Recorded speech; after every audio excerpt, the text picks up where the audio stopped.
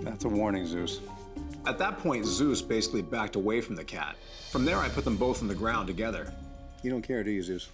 All I'm looking for out of both of them is to not be aggressive towards each other. And right now, they're both making straight A's in that department. Over time, I guarantee when they start living together, they'll become best of friends. But for now, they're just gonna peacefully coexist. Huh? There she goes, Zeus. All right, buddy, come on. Good job. Come here. Oh, yes. With tolerance testing out of the way, Brandon starts preparing Zeus for his adventurous new life. First, taking him to restaurants and beaches like those that Chelsea and Alice frequent. Then, acclimating him to road trips that his new pet parents plan to take him on. So far, it's been a smooth ride. But a new challenge makes Zeus put on the brakes. If there's one thing I've learned about Zeus so far, it's stairs are his nemesis.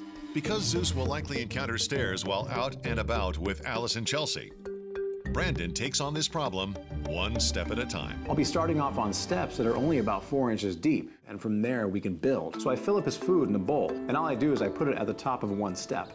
Zeus gets his front legs on the step, but can't generate enough momentum to make it all the way up. So I back him up a few feet. Okay, you ready?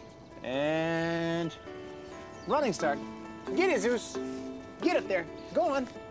There you go. Good boy. Once he's done it once, he can do it 1,000 times. As his confidence builds, so does his momentum. Good, and hop, and hop.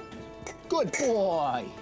Over the course of the week, Brandon tests Zeus on a variety of stairs. There you go, there you go. Good. Hop, hop, hop, hop, hop, hop, hop. Good. There you go. Nice. But his biggest challenge awaits. Come on.